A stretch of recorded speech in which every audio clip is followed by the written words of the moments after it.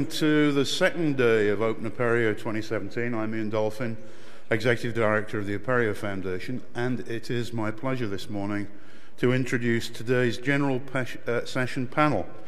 We have Pat Masson, General Manager and Director of the Open Source Initiative, Laura Gekeler from the University of Notre, LMS Administrator Learning Platforms, Bryan Ollendyke, Instructional Technology Specialist. I had to use that, and the ELMS LN project lead, and David Ackerman, who has a lot of job titles, Associate VP for Research Technologies at NYU, Chief Digital Officer, and Board Chair of the Apereo Foundation. If you want to ask questions of this panel, there will be lots of opportunities to ask questions on mic. If you're feeling exceptionally shy, and for those watching the live stream, if you use the hashtag OSSValues, I'm going to pick your question up from Twitter and relay it to the panel. But to get us started, I thought I would ask a general question. And I want to just pause there to say we did ask for suggestions for this panel. We asked former attendees and attendees what they wanted to talk about. So this is your choice, folks, or at least some of you. So some of the biggest challenges that we face are around establishing connections between the values of openness and our practice in institutions and other organizations. And this usually involves developing strategies around effective advocacy. So could the panel reflect on how this works in your institutional context? Pat, you no longer work in higher ed, so perhaps you could begin by providing some external input on those issues. And with that, I will hand over to the panel and dive down to monitor Twitter. Thanks a lot. Come up and do my slides then? No? Yeah.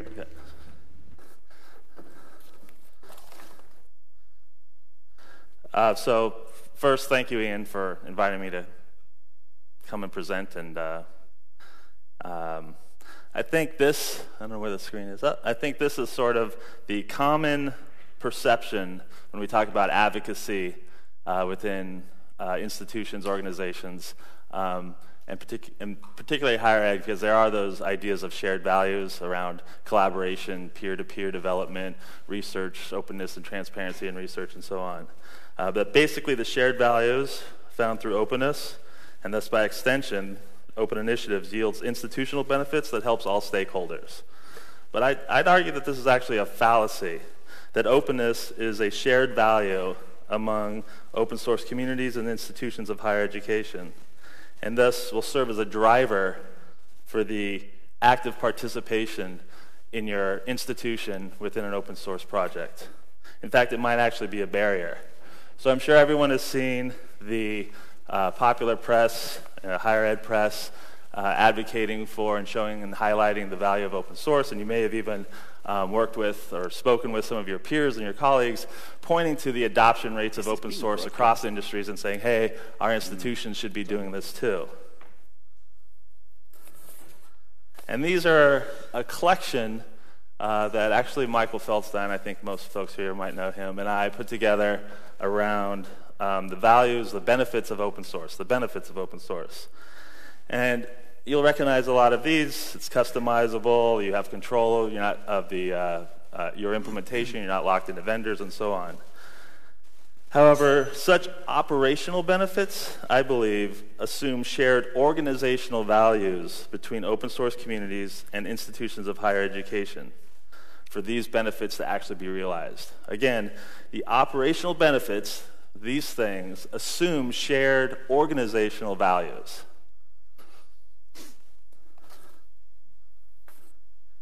In reality, though, open source communities in higher education have very different organizational structures, priorities, drivers, and success criteria.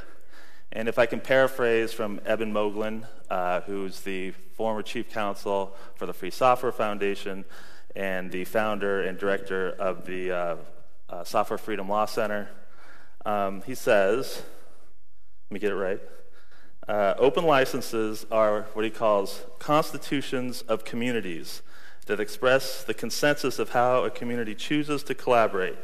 The licenses embody an organization's ethical assumptions, even if they are not explicitly enumerated. So campuses who have different sets of values look at this and you think of people with budgetary authority within your organization, those folks that we're advocating to about the adoption of not just open source software, but open content, open data, and so on, they look at these things and they see risk, right? Customizable, modified to meet unique local needs. Well, that means now I own this, and am I going to dedicate staff to keep this going? Direct participation and contributing and defining direction. I just want to pay my service level agreement and my contract, and some third party is going to help take care of all this for me. Right? So all the things that advocates would point to as valuable benefits based on shared values are actually seen sometimes as risk, or I would say oftentimes as risks. So what we've developed is a bit of a maturity model here, and the values on here on the left, or maybe it's on the left, they sound a little sort of like those posters, like with the whale tail coming up and it says, courage or something like that. So it's not that touchy and feeling. But rather than starting where we generally do in the open source community, about talking about all the great things that open source or open content or whatever, all those great things and the values that we see that yields benefits, the OSI and the work that we do when we work with companies usually starts at ensuring that there's an organizational culture first that allows for the adoption of open source. So things like courage. Does your institution profess interest in the value of openness? Are there people on campus that are talking about it, advocating for it?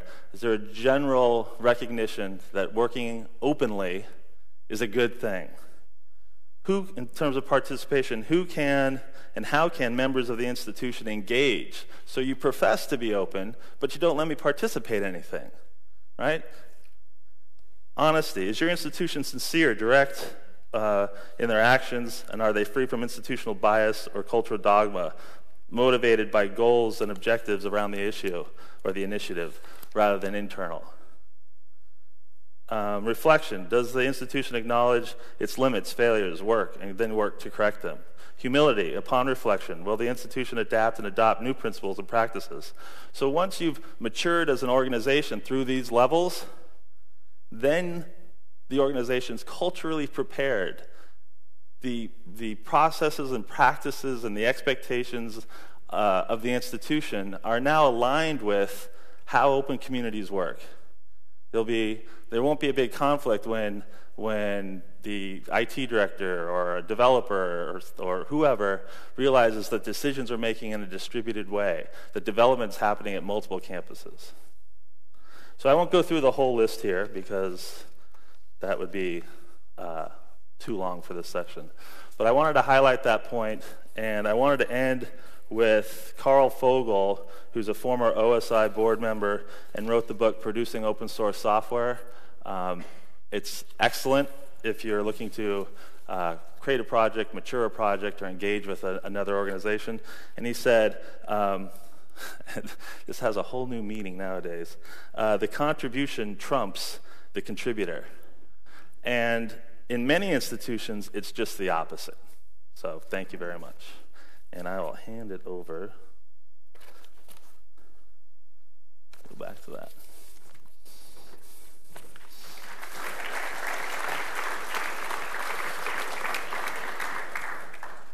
I'm going to sit right here. I don't have fancy slides. I'm Laura Gekeler from the University of Notre Dame, so I'll talk from the University of Notre Dame's perspective on open source, and maybe it will resonate with your institutions. There are some differences. The University of Notre Dame is a faith-based institution. We're a Catholic institution, so values are really important to us. And how might those values at our core match or be disparate from open source values? I see a lot of synergy, right? I mean, if you talk about classic values like love, joy, peace, patience, honesty, there's a lot of match there.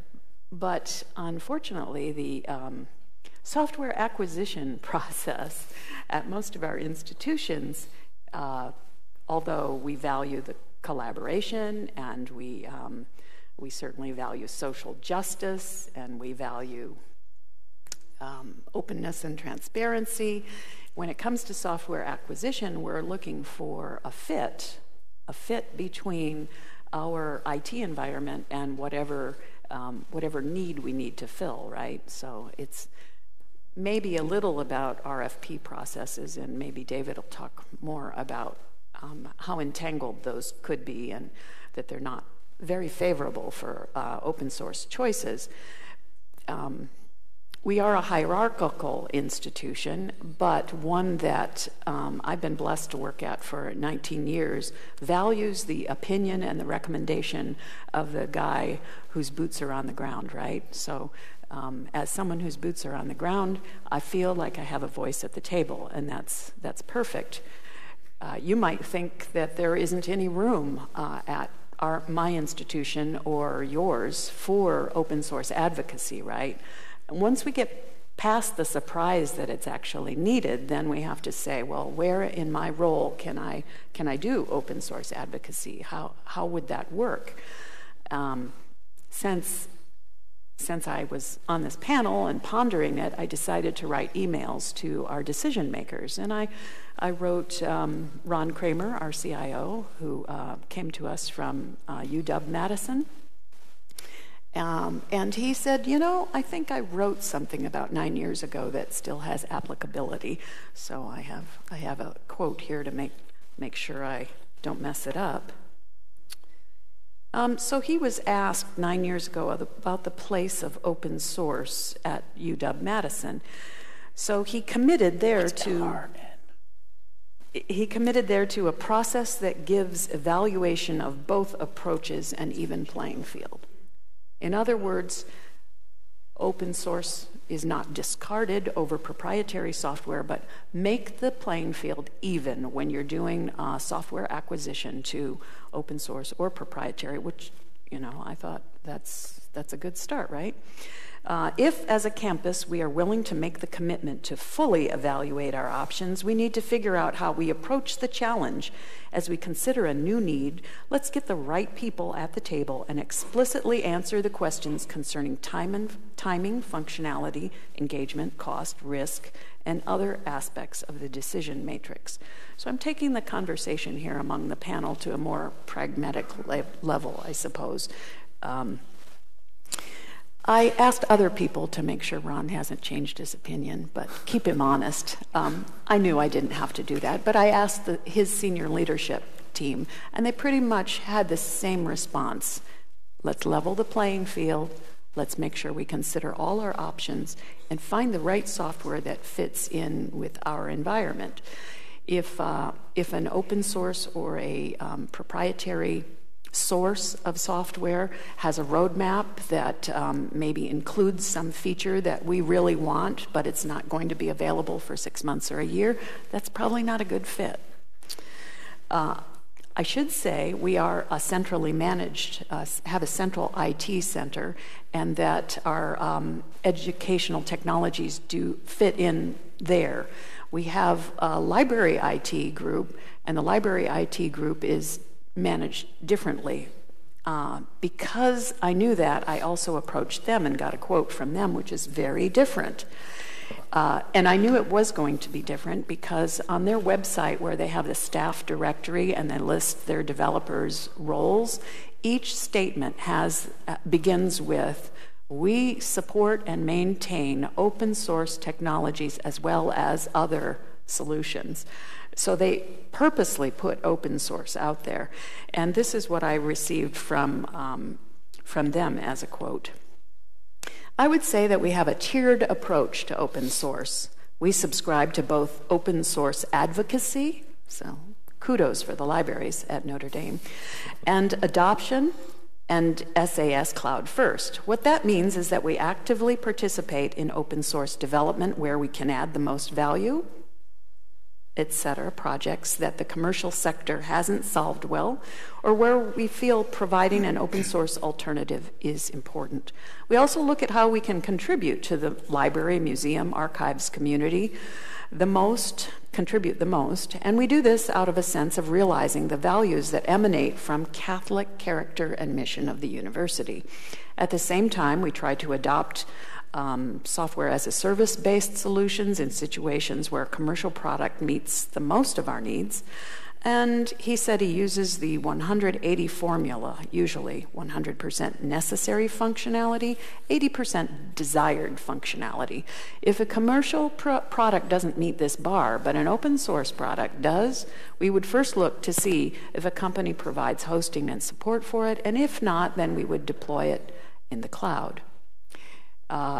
He does, as you noticed in his quote, he does say open source product.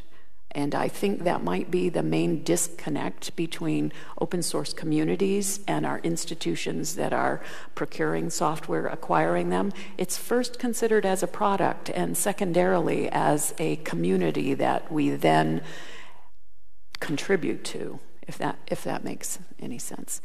I think I'll stop there and see what my fellow panelists have to say. All right. Oh.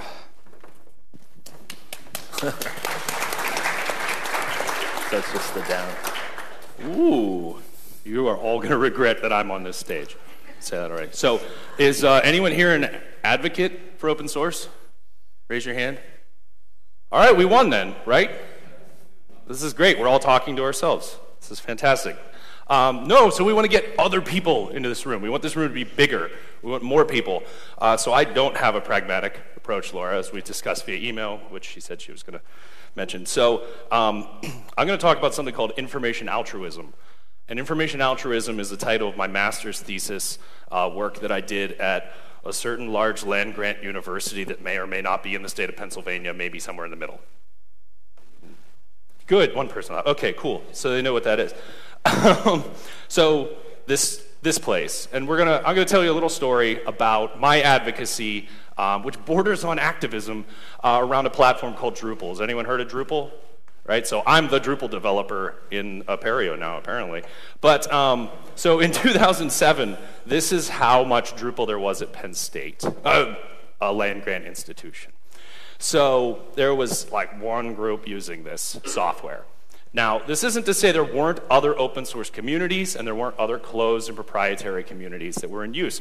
Every one of these stinking buildings on campus is going to be using a system of some kind, right? There's pretty much chaos in 2007 when I show up. And so how do we go from that to, if you Google Drupal in Penn State, like we have hundreds of blog posts, we have hundreds of modules contributed, millions of lines of code, millions of downloads, right? Where did that come from? So I kind of was seeing the spread of Drupal happen organically at Penn State, and I started to say, well, I'll get a master's out of this, why not? And I came across three theories of organizational and information. And so the first one is just a phrase I really love. I kind of self-identify with this. Maybe some people in this room do as well. It's by Deborah Meyerson. It's the idea of tempered radicalism. Has anyone heard this before? So some people from Madison I know are here, and they should have raised their hands because a bunch of people from Madison, Wisconsin called me this. So it's basically that all organizations have people with a radical ideology within them, but they work within the structures in place to change the institution or the organization to their goals. Now, when I say radical, that has an intentionally negative tone. That's where the tempered part comes from. Right, so these aren't people that are there to destroy your institution. These are people that love your organization, your institution, but they see something and they want to take it in another direction. A lot of time these people are called leaders, and now we just throw them all under the bus as millennials. But these are individuals that are committed to the organization, but also committed to something else that work within your organization. Another theory worth mentioning is actor network theory. Has anyone heard of actor network theory? It's a sociology type of it's not even really a theory, it's more like a concept, but it's basically that everything in this room is influencing everything else. Wow, how meta. But basically that everything humans produce then influences humans later on, right? So if I write something down, then other people come by, oh, hey, what's this? And read it, and it has the same level of influence potentially as me saying it.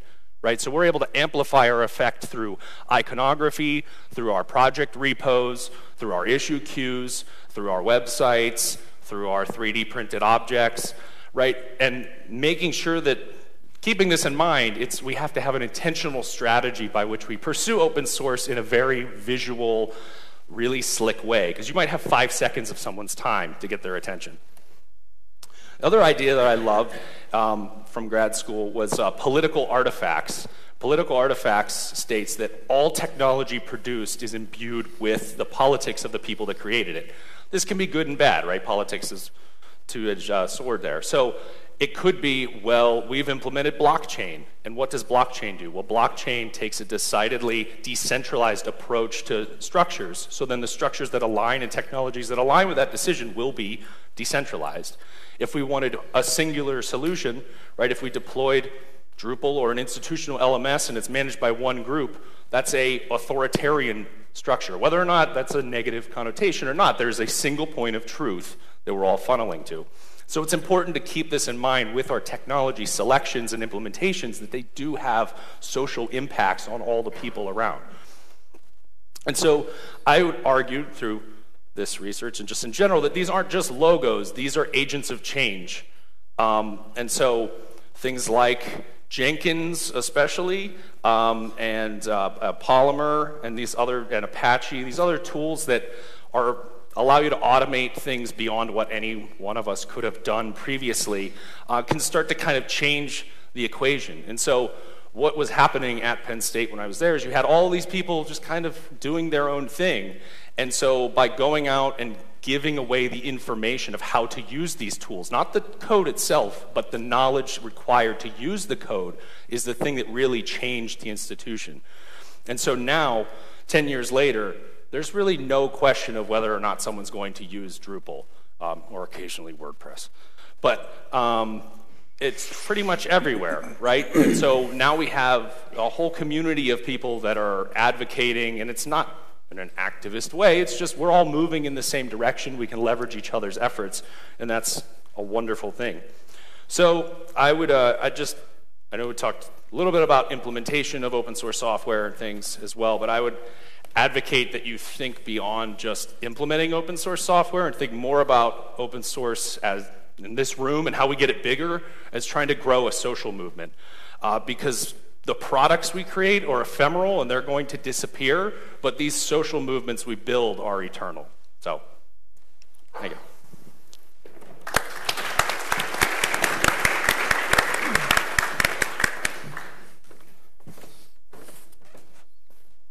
Good morning. I'm amazed how many people got up at 8:30 to come and watch this panel. I don't think I would have gotten up at 8:30 to watch this panel, but... Yay, David. So I think I have a pretty simple message to deliver. First of all, I'm obviously a huge open source fan, having been the dissolving chairman of the Sakai Foundation board and now the chair of the Apereo Foundation. I'm obviously not getting paid to do this, right? So I'm doing it for love, and it's for love of open source. At NYU, we definitely have a very large number of faculty who are open source fans. And in my research technology business that I run, we have 1,200 pieces of software that we support for the faculty, which is kind of crazy, and like all but 15 of them are open source. So, I mean, we're obviously, in love with open source software at New York University. But when we pick software, when I pick software, I've been at NYU for 25 years and I've picked a lot of software. I don't pick software because it's open source. I have three main factors that I use for picking software. And simply they are quality, quantity, and control. And I'm going to give you examples of each of the three. So for quality, I like to pick the best of breed.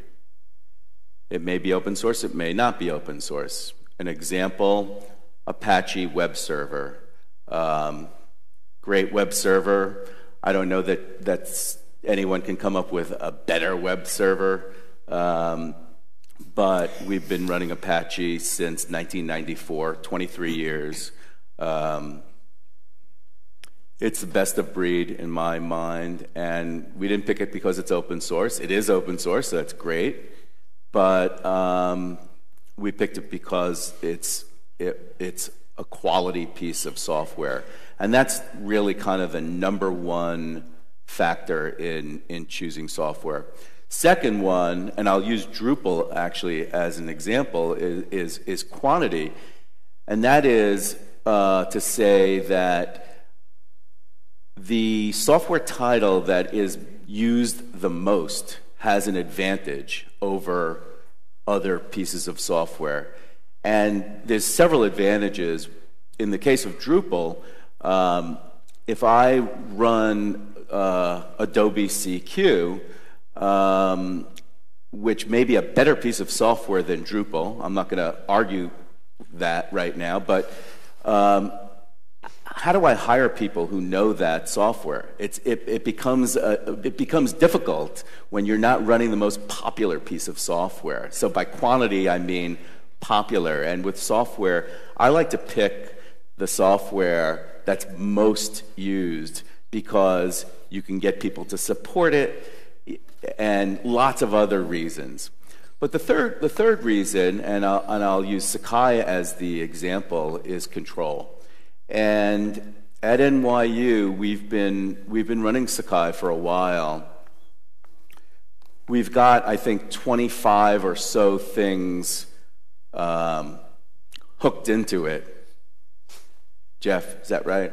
Yeah, I think something like that. I mean, there's a lot of stuff. And, you know, every time Professor Squillaci says, I don't like the grade book, we go off and we make a partnership with Notre Dame and others, and we write a new grade book.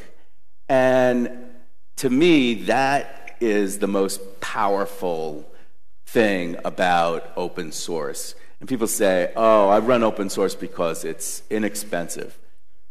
We have spent way more money on Sakai than we ever spent on Blackboard. But we have only 12% of the faculty not satisfied with our learning management system. Why is that? It's because we've been able to control exactly what we're delivering to the faculty, and we've been able to respond to the faculty requests for whatever they want. We've been able to deliver everything, and that's because of control. And to me, that's maybe the most important thing that you get with open source software: control. Thank you.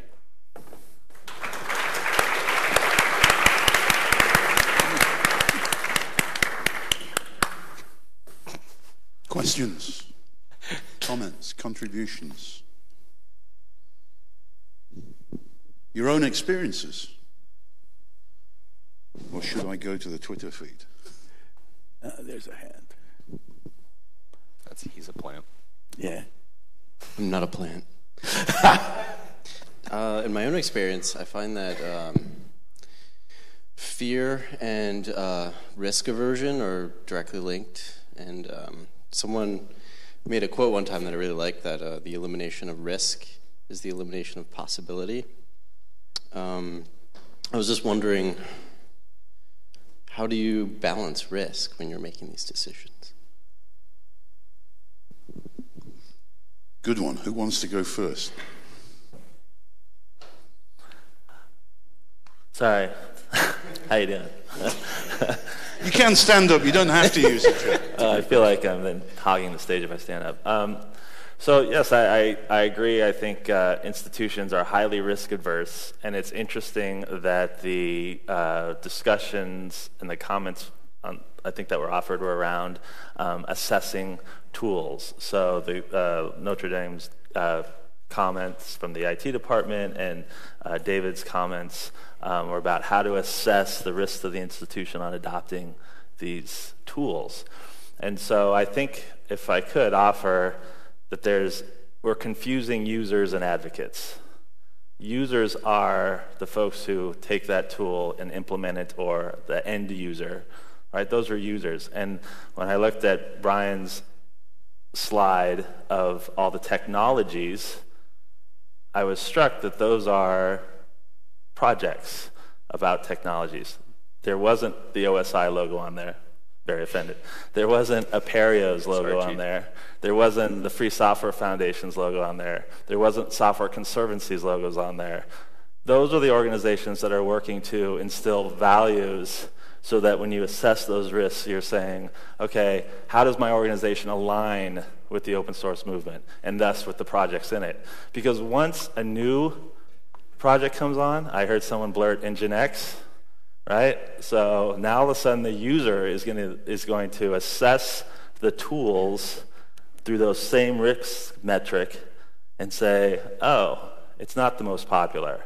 Oh, it's not the cheapest.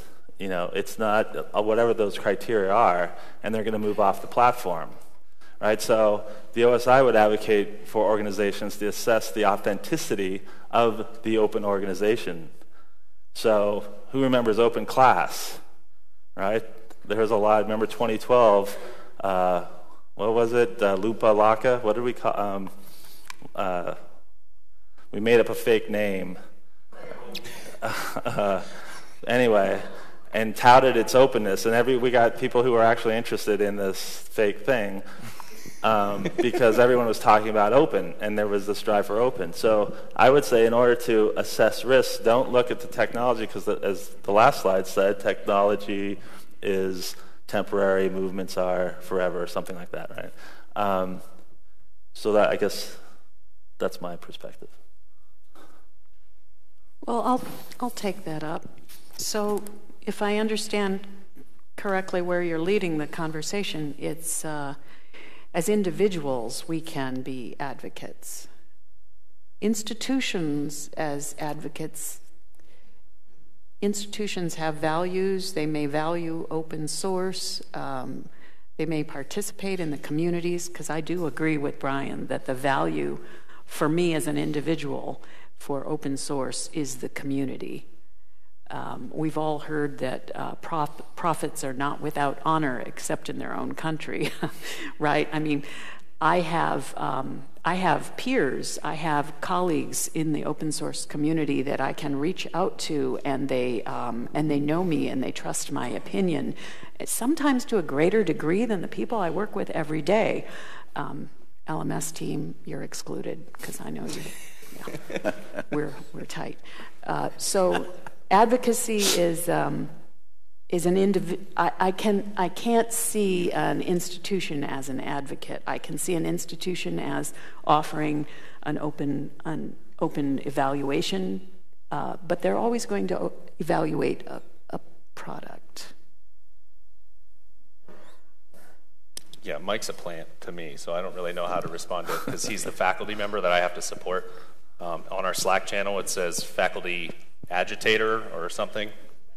Complainer, sorry. I thought it was more PC than that. But so as I view risk aversion, I view it through the way at which you roll out a solution. And so having top-down traditional deployments of things that can fail massively and cause huge headaches for administration and beyond is not really the best way to dip your toe in the water of open source. If your institution isn't, we're all kind of, that's why I did the hands thing, we're at some level biased towards, a lot of our institutions are already on board with open source, obviously these two institutions. But so how do you go from being proprietary, where that would be the initial thing, oh, that's risky.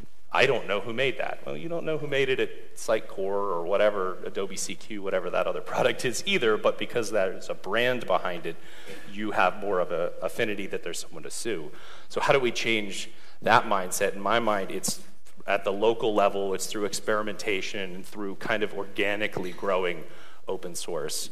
Because then if it's also spreading out risk, so that if there are any failures or sites get hacked or whatever the thing is, it's minimized by the fact that there's lots, it's like more of a mesh network.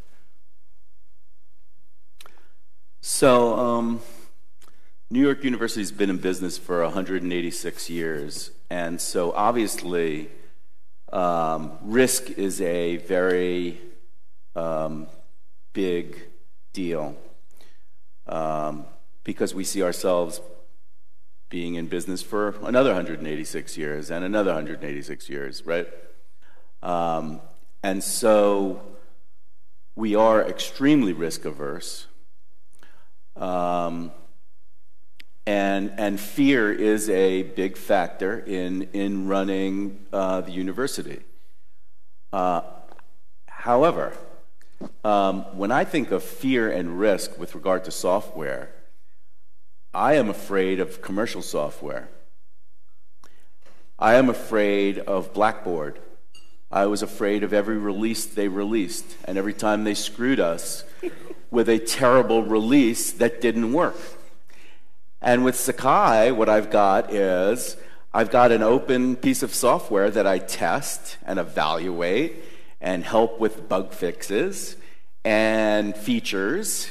And I put out a great video. Thank you, Kyle. And everybody loves it. And the risk and the fear are all mitigated. So to me, when I look at commercial software, I think about fear and risk. And when I think about the open source software, I think about mitigated fear and mitigated risk. And I think there's a lot of people at NYU that agree with that. Again, having the control, having the quality, having all of the peers, the community. I love the community. I super agree with that. I mean, I love, talking to Duke and talking to Notre Dame and all the rest of the players, and not, feeling like have something that's being imposed on me by some vendor. So for me, the open source fear and risk is actually great as opposed to the commercial software. So we would say that being embedded in the community for us as individuals is a value add, right? It's absolutely. We can see what the community does together, and we put our hands into the code and mitigate risk, as you say. But the other people at our institution probably aren't aware of how embedded and collaborative it all is. I'm still trying to figure out how to up my game as an open source advocate at my institution, because I have this feeling that if I were to leave Notre Dame, God forbid, and go somewhere else, all my tribal knowledge would go with me, and the software acquisition process would start all over again from this even playing field. I don't know what to do about that. Don't leave. I'm not planning on it. I love Notre Dame. So I love, David, your talk about the commercial folks and how the risk works. I want to sort of spin that commercial thing in a slightly different direction. We've been doing this for 10, 12, almost 15 years now, and we've watched, not just in this community, but in other communities, the relationship between the kind of crazy independent academics, hipsters in cafes, etc., and the commercial companies. And so if you look at Moodle, for example, Moodle started out, it had Moodle partners, Blackboard bought up all the Moodle partners, and now Blackboard has this thing called Moodle Cloud, and 15 years in, still trying to figure out the right model. We in Sakai, of course, had different interesting adventures with commercial partners. We have a great set of commercial partners now that are really just part of the community, and that's really exciting. And then the Drupal. If there's one thing that gets people excited, it's talking about Drupal and Aquia after a couple of beers, right? And so clearly the relationship between open source and commercial vendors around open source is really a subject of research. We as the market are a giant experiment trying to figure it out. And I would then throw out this one interesting observation that has been making me scratch my head as I sort of stare at this. And that is, a lot more people go to vendor conferences because they feel that's the only way that they can get input. And so they fill giant conference centers up with people hoping just to like beg for one little thing at a Blackboard conference or a Canvas conference or whatever. And so a lot of people go to those, right? We have a conference where we say, we don't have a vendor so much, you're just part of us. You should come and sit around our campfire and help us figure all this stuff out. And my concern is fewer people are motivated to come sit around a campfire. There's wonderful people that do. And so people are like, I sure wish there were a vendor that would just have a really big party and I could go to once a year and beg them for features. And so I'm just curious about what you see working and not working, and where perhaps we in open source could sort of steal a little bit of that sort of vendor trick of getting people to come to the conferences and just beg for features. Maybe it's a bad idea. I still don't think this is a solved problem for us. No, and I love when you try to get me on camera talking about Acquia, Chuck. That's a really good way to paint me into a corner. So yeah, I mean, how do we get people attracted to this community? Is that what you're saying? And deprogram them of the mindset of, well, I pay X dollars and I get Y. At least in the Drupal community, we talk about this a lot more as FUD. Does everyone know what FUD is? It's fear, uncertainty, and doubt. It's the thing that kills open source. It's really toxic poison. But so how do you overcome that, and how do you deprogram people of those fears and their uncertainties about open source and the doubts they have? Because it might take 5 seconds of that to be like, oh, we don't use that. It doesn't matter who it is, they're not coming to your event because they're locked into that mindset of just throwing money at the problem. I think we need to do a better job of communicating life after closed source as far as implementation. So there was a certain LMS that you may have mentioned previously that may or may not have been implemented at a large land-grant institution within the last few years. And I would argue that the nature of what people do is then when there's a problem, like maybe say the cloud goes down, that then what does your staff do now that they've been handcuffed and completely disempowered? And it's not just, oh, they're not in the code building things. No, your workforce is disengaged now. They are permanently locked into a workflow where they go, oh, there's something wrong, I better pick up the phone. Hey, there's something wrong. Oh, let's send an alert to the entire university saying there's a problem right now. We're on it. No, you're not. I know you're not. You're just on the phone with someone. So, like, how do we better communicate that story and then have the inverse is, hey, there was a problem with Sakai last week, and here's how we resolved it. Or there was that weird A tag with a blank window open extreme security vulnerability thing. And I want videos produced that just consolidate into 2 minutes, like solving those problems, because I don't know how else you communicate that effectively. It's such a long tail problem.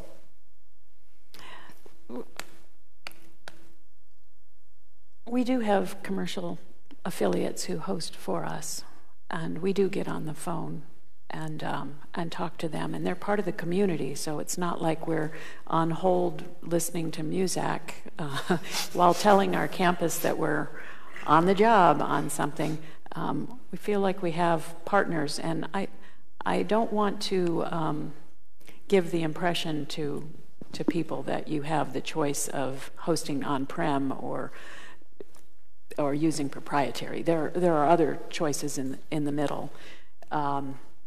I don't know how to answer the question about getting people in the room, because I do think if other people at Notre Dame sat around this campfire with us, that they would pick up that it's not just pay X for Y, that the community is more than that. And Pat and Laura and Xiaojing and I brainstorm, try to figure out, we make invitations to other people, but they do still have the mindset that we're paying X for Y. I don't know how to get beyond that. This time, we agreed before the conference that we are going to take the conference back with us, and we're going to do presentations when we get back of what we experienced at this conference and how it, has changed our perception. In fact, this year's conference, well, I remember when I went to that that big, large black thing. When I went to those conferences, it was all about gaining content and making and influencing, right, the roadmap, getting my favorite bug fixed. There's still some picture floating around the internet of me in a bug squasher hat because, you know, that was my persona at those conferences. And lost my train of thought, where I was going there. I want to somehow take back from this conference, and I go into these conferences not with what content I can pick up, although everybody who presents does a fabulous job, but more about how I catch up with what the rest of you are doing, right? It's more about seeing what the rest of you are doing, because I know that there are opportunities for collaboration that I could miss otherwise, and that brings me back to the conference year after year. Sorry. So I think I'm playing the role of the contrarian here, I guess. So I don't know why open source communities of practice choose to compete against. I mean, I do know why they're competing against traditional software vendors, because that's where traditionally people get their software, organizations get their software. But why we're using the same metrics and the same arguments and approach. If you walk into a non-adopting institution and say, do you want something better, cheaper, faster, or do you want something that's developed through collaboration, co-creation, and contribute, they're going to pick better, cheaper, faster, right? And so that's what companies, that's what they spend a lot of money, a lot of the licensing dollars go to support that marketing. So, you know, I don't think that we should, you know, putting the conference first, that's an endpoint that requires all sorts of activities, and not just the conference, but I think the idea of going back and communicating what's going on from the conference will help increase transparency into the conference, which then allows for self-organizing groups to find affinity within different activities, within the project or the community. Right? And self-organizing groups are those that come together on their own, pick their own direction, pick their own outcomes, right? And then that maturity leads to authentic engagement in open initiatives. And it's only after an organization has traveled that road, I believe, that they then become engaged enough to go and participate in a conference or make their first contribution, whether that's code or content or creativity, whatever it might be, right? So until that maturity has occurred, the people are going to those Oracle conferences or those whatever it is because they're contractually obligated to hold up their end of the deal and learn what it is that's coming on the next blind release, right? Because they don't have the opportunity of communication, transparency, self-organization, and so on to get to the point where they are now embedded. And now their selection criteria for software is going to be much different. It's not going to be based on better, cheaper, faster. Yes, that'll still be an important, because you still got to pay the bills and so on. You're still going to invest in the people that are going to come to these conferences. But they're going to recognize the value of the organization, the due diligence that they've done around how that open source community of practice operates and how it allows for them to participate becomes a key driver. Everyone on the stage here has said community is important and they value that. But you can't have that community unless you know what role you're going to be able to play in it, how you're going to be able to participate, how your contributions are going to be accepted or pushed away. So there's a lot of work to do before the conference grows. Hi. I just Wait a second, Mitch. Yeah. I didn't have a chance to speak. Oh, sorry. Thank you. We went Right. a little different order this time. I think Dr. Chuck's raised a very important point that is inherently a problem for open source software communities. I mean, I'm sure all of you, like me, every day I get 50 or 100 email messages from commercial software places trying to get you to buy something, right? When's the last time you got something from Sakai, right? We don't do that. and or any of the other 19 Apereo titles. You don't get that You're from not on the open guests. listservs, are you? What? You're not on the listservs, are you? I'm on the listservs. Okay, all right. But they're not telling me to buy the software. No. They're talking about other issues. And I think you're right. What we need to do is we need to market ourselves, and we're not doing that well. The attendance at this conference is not great. Part of it, maybe we need to move it out of the United States. Apereo is growing. It's not shrinking. It's growing internationally.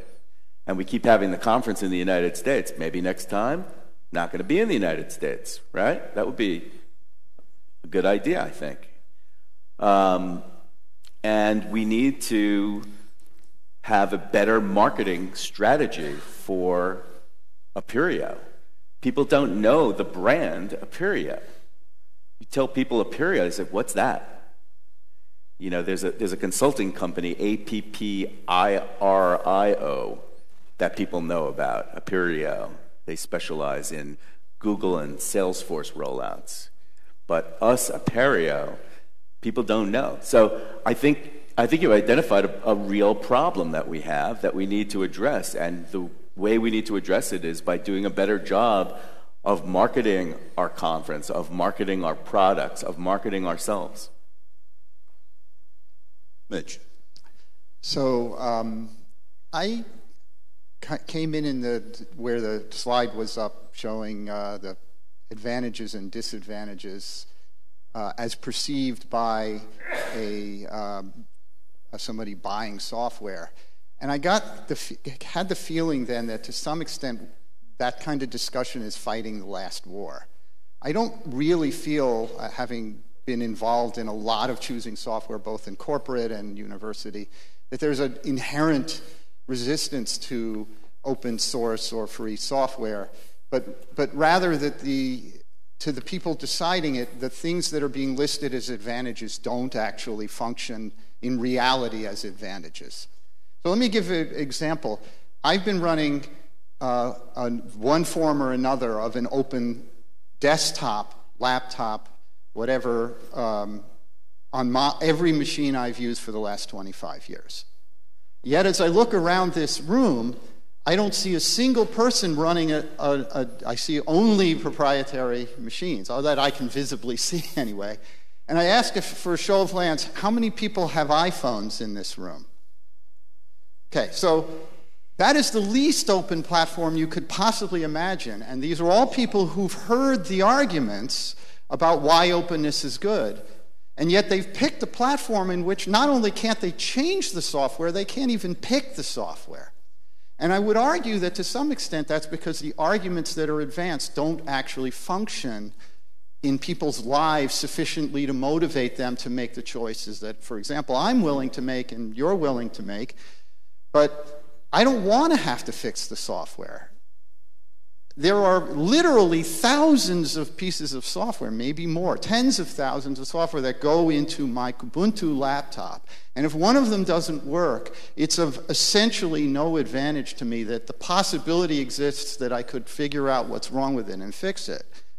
And so I think as a community, we would be better served having advanced the argument, if you don't win with it, to stop emphasizing it. Because I think for many universities and buyers of software, it's not that it's something they're afraid of. It's like going to somebody who doesn't care about global warming and saying, buy this LED bulb because your carbon footprint is less. If he's not actively hostile to it, he's probably indifferent. And so I think that the sense that I get is that to some extent that this is the last war, because people aren't that resistant. You can go into any corporation and say, put up an Apache web server, and you won't get a fight about that. But they have no intention of fixing an Apache bug. And so saying that you could isn't really going to help. I don't know if that's a question or a comment, but it's a... So I have an answer to your non-question. You obviously didn't listen to what I said, because I didn't say that I picked software because it's open. I said I picked it for 3 reasons: quality, quantity, and control. And in the case of this, it's quantity. Everybody's got an iPhone. Of course I'm going to have an iPhone. I'm not picking this because it's open or closed. I'm picking this because everybody has one. And therefore, I have one. It's not because it's open or not. That wasn't the parameter that I chose my phone by. Where does innovation fit into this? Because I have a high value on innovation, and I want to I want to be part of the group that's collaborating to make the next generation digital learning environment.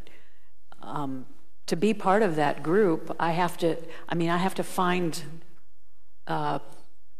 intellectuals. I have to find smart people to hang with, to feed off each other, to move things forward. And that's a value I have of open source. But not just open source across the field. I mean, I don't want to have to manage, like you said, my phone. I don't care enough. But I do care about teaching and learning. Well, and I think it's also important to look at why has that reached the tipping point of adoption in your mind, right? Why is everyone picking that up and using it with an asterisk in the United States? Because it's not even close globally where Android slaughters it, right? So it's because of ease of use and because you want to look like you have an iPhone because it's jewel encrusted like David's is. But I don't know where innovation fits. I mean, that's also an ideal that you have, right? And how do we get other people beyond just beating the dead horse of this is innovative, this is innovative, this is innovative, this is innovative. But it also, in my opinion, has to, like the iPhone was innovative. And did anyone watch the whatever that is, Worldwide Developer Conference? I used to remember watching those and be like, oh my God. And now it's, oh wow, they literally copied what Microsoft did, or wow, they literally, but like a year ago would have been amazing. Like the whole world is amazing and no one notices type of a thing. So like, I don't know how we get people to realize that it's amazing. But I think usability and user experience is a big piece of that, because 10 years ago, the iPhone existed, yeah, but like a few people had them, and they were, the thing that was game-changing about it over BlackBerries was ease of use.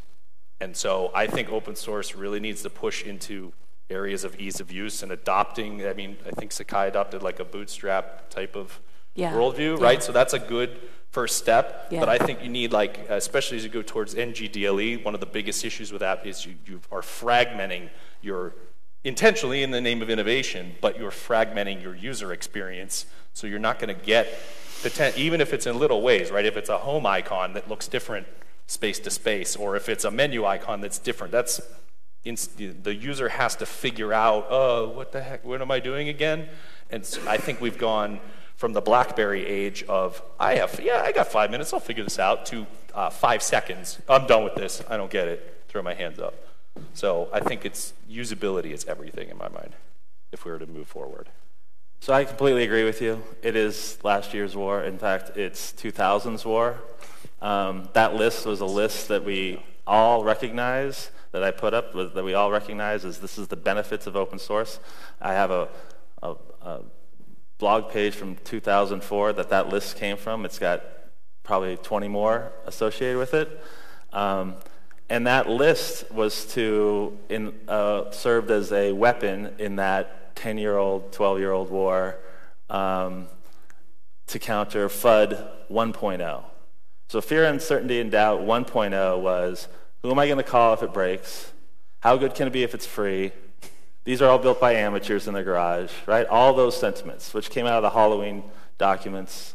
You can go look those up, right? As a way to counter the adoption of Linux by other groups. And the reality is that we now have FUD 2.0, right? So trying to go to your, the potential new user or adopter with those, I agree, are completely not only old news, but they aren't the values, they aren't the benefits that are going to be that are going to engage the organization deeply in the open source project or movement that you're interested in. We need to move from consumership to prosumership, where instead of consuming something and I say, okay, I paid for this, you owe me this, and we have a service level agreement that stipulates what I get if you don't meet that, to what I think everyone here agrees, we want collaborative communities of practice that co-create around shared initiatives, and that the many eyeballs lead to innovation, better usability, and so on. Right? So again, we're talking about values here as advocacy. What are open source communities doing to instill the values of openness so that when we do that review, and the reason I use Ubuntu is because I value my prosumership in the community. And I put that above using an iPhone because I'm being dictated to on how I can use the tool. Teachers and instructors are being dictated to on how they're using their LMS if they're consumers. Right? If they're prosumers, then they get to help define the teaching and learning that happens in their classroom. So we have to create the values first, mature the organization, both the adopters and, quite frankly, the projects. I remember sitting, and this is not going to, no one's going to like me for this, while I was working at SUNY, and everyone's going to laugh, we developed an integration for the Lotus, address book to push users into Sakai, and we wanted to contribute that. And it was, no, we need to create feature parity with Blackboard first, right? So we wanted to be prosumers, but we couldn't be.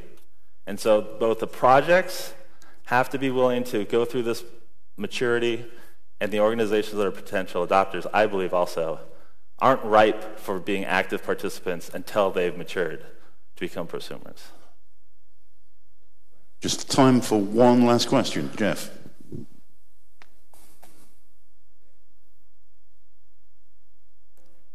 Hello? There we go. Actually, I just wanted to respond to Chuck's point and perhaps David's point as well on marketing. I mean, we have all these fantastic developers, professional developers in the community, but we don't have any professional marketers.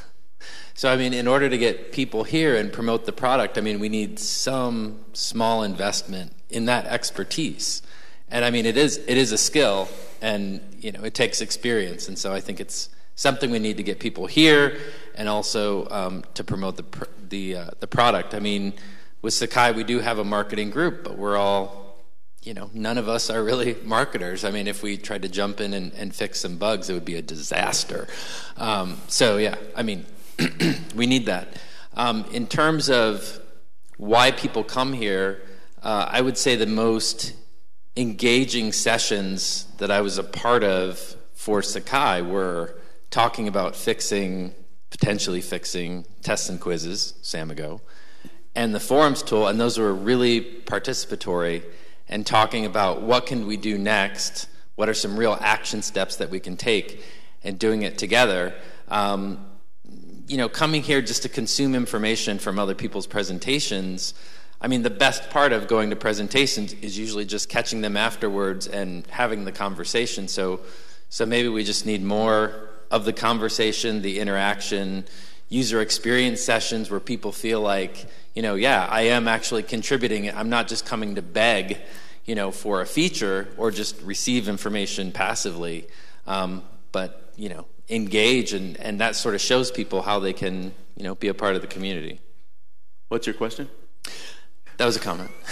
I think from purely like the meta of what this event is, I noticed an interesting trend in being in Drupal for a decade, that the conference used to be about Drupal, and now almost none of the sessions are, which is really weird, right? That I'm going to DrupalCon to learn about Angular.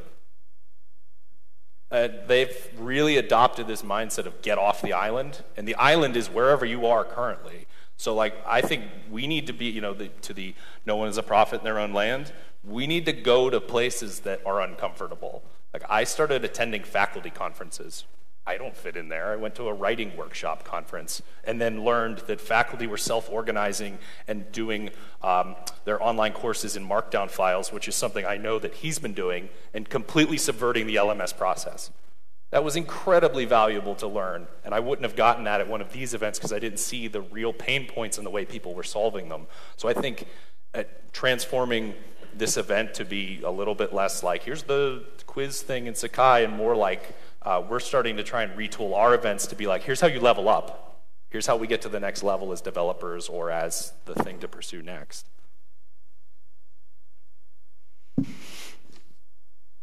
Any further comments from the panel on that? Contribution from Jeff? We're about at coffee time. Well, I'd like to thank all of you for your contributions this morning and throughout the course of the year, of course. Coffee time. Head out. Thanks a lot.